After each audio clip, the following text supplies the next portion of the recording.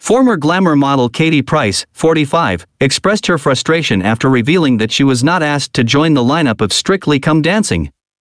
She criticized what she described as the snobbishness of some newly famous celebrities, contrasting them with those who have been in the industry for a longer time and are more down to earth.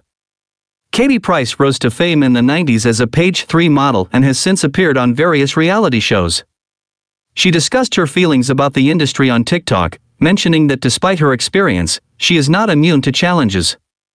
She shared that she has 2 left feet but could still consider participating in Strictly Come Dancing if given the chance. In a separate live interaction, Katie addressed accusations from social media users who suggested she was under the influence of drugs. She denied these claims and asserted that she was not using drugs. The TV personality has previously been open about her past use of cocaine. Katie's remarks shed light on the complexities of fame, the challenges faced by individuals in the public eye, and the different perceptions of celebrities based on their time in the industry.